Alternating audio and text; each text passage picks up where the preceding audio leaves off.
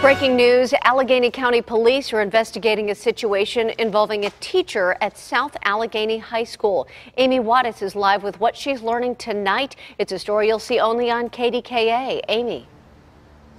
And good evening, Christine. And sources are telling me that this teacher at South Allegheny High School has been suspended for allegedly locking two high school students in a locker room there. Now, I'm told the alleged incident took place last week. I did reach out to the school district. The acting superintendent said she could not comment due to it being a personnel matter. The school solicitor told me the same thing.